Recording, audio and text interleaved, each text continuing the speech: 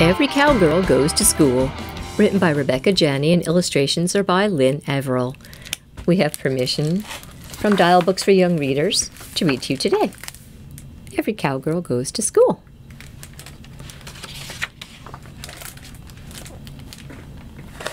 It was a brand new class and a brand new day, and I had it all planned out. Miss Clark even sent me a letter and a paper bag to fill with 5 things about me for show and tell. I stuffed the bag in my backpack and grabbed my cowgirl hat. "Sorry," Mama said, "no hats at school. It's a rule." The bus pulled up and I looked for my friend Anna, but she was already on board.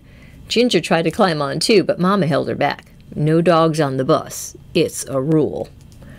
All the seats were full except one. "Looks like someone got a front row seat," said Drivin' Ivan. Ms. Moore squished in beside me and practically sat on my lap.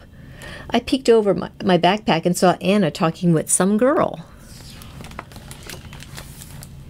At school, Anna told me, "I wanted to save you a spot, but everything was taken. Maya here made room for me. She's new at our school." "Hello," Maya said in a voice like bells. "Howdy, partner." "No," she said, "my name's Maya." "Well, hiya, Maya." Mrs. Clark had a place for everything, lockers for backpacks, a cooler for lunch bags, and desks for the kids. Anna and Maya were right in the middle of the room, but I couldn't find my name anywhere. My desk was in the far back corner between the J twins, Jacob and Joshua, who were wrestling over a purple marker. This brand new day was not going my way. After morning announcements, we pledged our allegiance and sang the good morning song. I started to strum my air guitar, and the J twins joined in. Mrs. Clark folded her arms, and I froze like a popsicle. Maya whispered something in Anna's ear, and they both laughed. In story time, we read about a bunch of animals going back to school. The J twins thought they were dogs, and I had to get away from their drool. I bumped into Maya, and she gave me a look. Then it was time for PE. Mr. Crabtree said, "Only tennis shoes on the gym floor. School rules." I pulled off my cowgirl boots, and a kickball flew over and hit me in the leg. Ow! What do folks have against a good pair of boots? If soccer players wore them, they wouldn't need shin guards. When PE was over, I had to go straight to recess in those tennis shoes. Anna and I were walking together, but Maya squeezed between us like a hound under a fence. She stepped on my shoelace and sent me flying.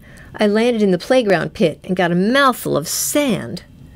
"Are you all right?" Maya asked. I tried to spit the sand out and ended up spitting right on Maya's foot. "My new shoes!" she cried. This brand new day was not going my way. Then the lunch bell rang. Lunch tasted kind of gritty with the leftover sand in my mouth. I washed it down the best I could with a carton of milk. Maya finished early and went back to class. "She's nice, don't you think?" asked Anna. I just took another drink. When Anna and I got back to class, there was a surprise on my desk. A picture of me.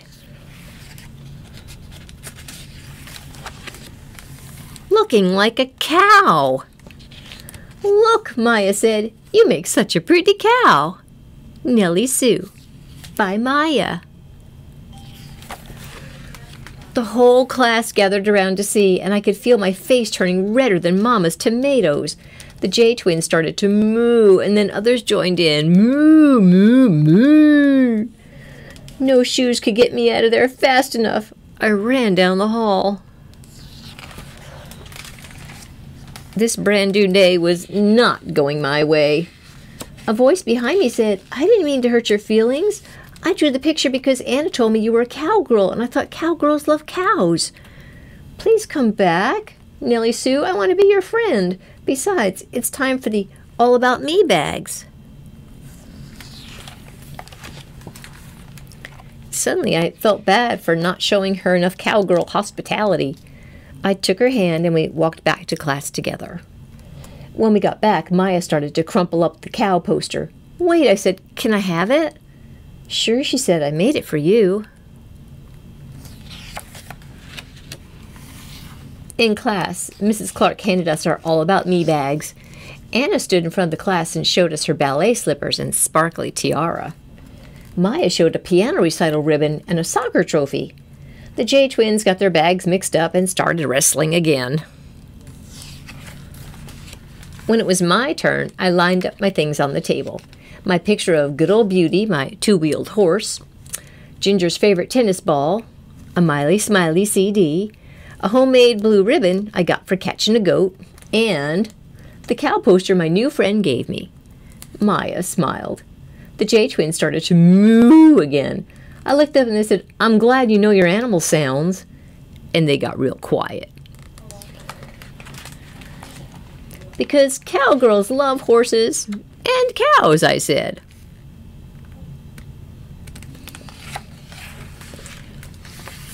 It was a brand new day, and I decided it would go just my way. Maybe off to a little rough start, but every cowgirl goes to school.